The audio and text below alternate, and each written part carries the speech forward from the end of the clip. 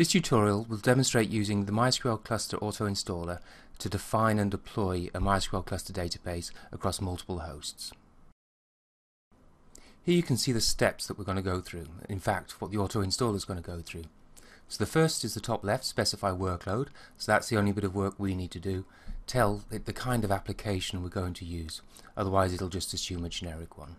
Then the auto installer will do the auto discovery, finding out what resources are available on each of the hosts. It will come up with a topology, so which processes to run on which hosts, and we can review that and modify it if we want. And then finally we hit deploy, and then the installer will push the configuration files out to each of the hosts and start the processes. These are the servers we're going to start with, and these are the processes we're going to run on each of those servers.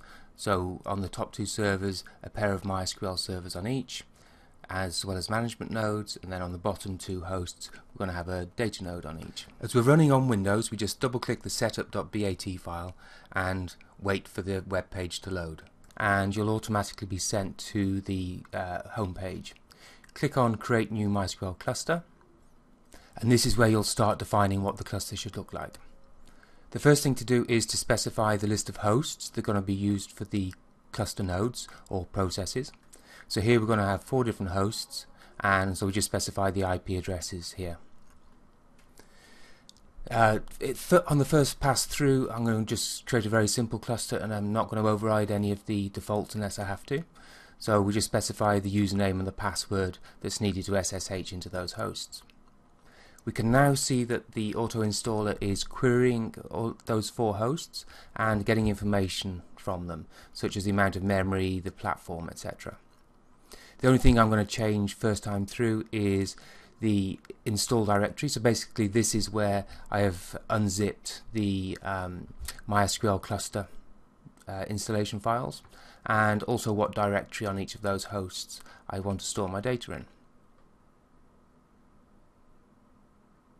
Okay, now go to the next step, and the next couple of screens I'm going to skip straight through, just because I want to show you first of all how you can create a simple cluster very quickly. So click on deploy and start cluster, and you'll see here the progress as it does just that, creating the directories on those hosts, copying the configuration files over, and then finally starting the actual processes. I will point out that this is speeded up. It takes a little bit longer than you're seeing here, but not a lot of fun in watching that, so that's why we're going through it a little bit quicker. So now the cluster is up and running, and if we wanted to, we could connect to that database and start using it. Now we'll stop the cluster. Again, in real life this takes a little bit longer, and then we're going to go through the whole process again, but this time we're going to override a few more of the defaults. So like I say, we'll start again. We're going to specify the same 4 hosts to use, but this time in the application area I'm not going to stick with the default simple testing. I'm going to go for a more configured cluster, and we'll see what that means. So I'm going to choose web application, acknowledge that yes, it may take a bit longer to start, and for the write load let's make this a write intensive application. Again, just specify the username and the password for those 4 hosts.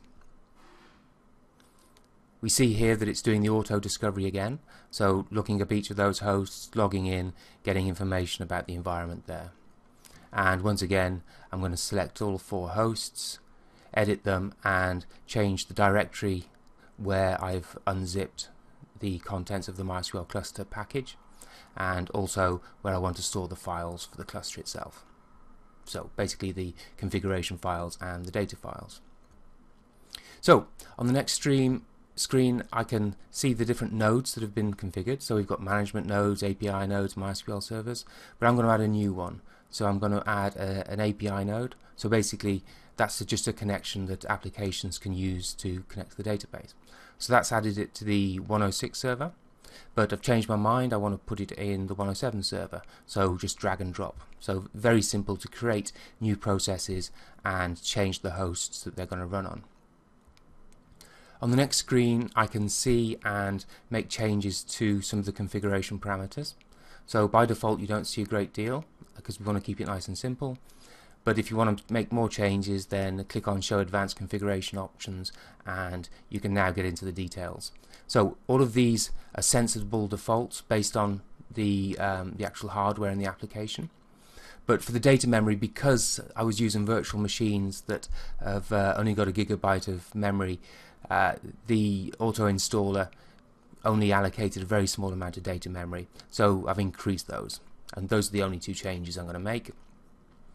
Then we move to the next screen, and on here we can just use it to confirm what the configuration files are going to look like. So as you can see, there's quite a lot of values that have been set here, so overriding the default values, and based on the type of application I said I was and the hardware available, it's come up with a good set of configuration files. Okay, so again I speeded that up, but the cluster is now up and running. And just to prove it, let's go and check that all the processes are running where they should be. So yep, so all the processes are there, and we're able to log into the MySQL server. I've gone through this extremely quickly just to give you a flavor of how to use the installer. If you want to see more details, and in particular take it at a more leisurely pace, then just go to this blog entry, clusterdb.com/u/auto, and there you'll see all of the steps in more detail.